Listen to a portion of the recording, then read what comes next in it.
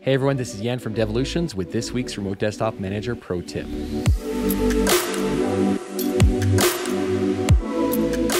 Now, I don't know about you, but I have Remote Desktop Manager installed on maybe way too many computers than I need.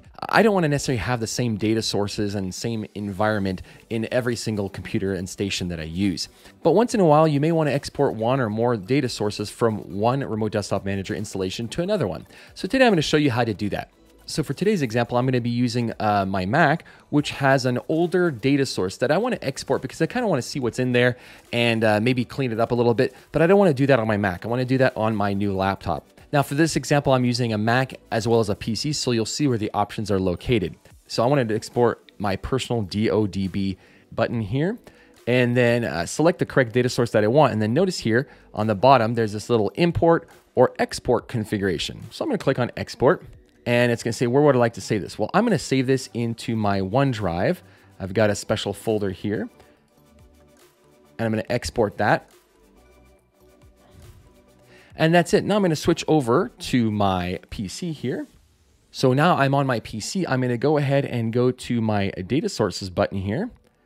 And on the top here, you'll see there's the same little icons. And then you'll see here that I can go to my OneDrive and go to my config files where I saved it. And there's my DODB data source. I'm going to click on open. And then now you'll notice that right here, it popped open.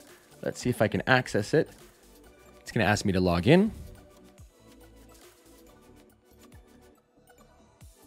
And that's it. Now I can go in that vault and manage it to my heart's content.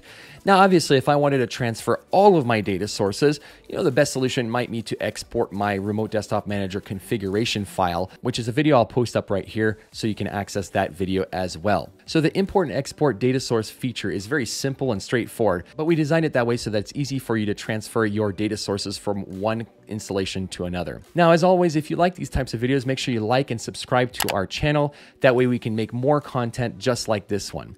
Thanks, and have yourself a wonderful rest of your week.